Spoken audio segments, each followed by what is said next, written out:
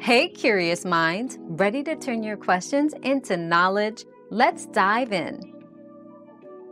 Avoid foods that can trigger inflammation if you have an autoimmune disease. These include gluten, dairy, sugar, and highly processed foods. Nightshade vegetables like tomatoes, peppers, and eggplants can also be problematic for some individuals. Alcohol and caffeine may exacerbate symptoms as well. Focus on a diet rich in anti-inflammatory foods such as fruits, vegetables, lean proteins, and healthy fats to manage your condition more effectively.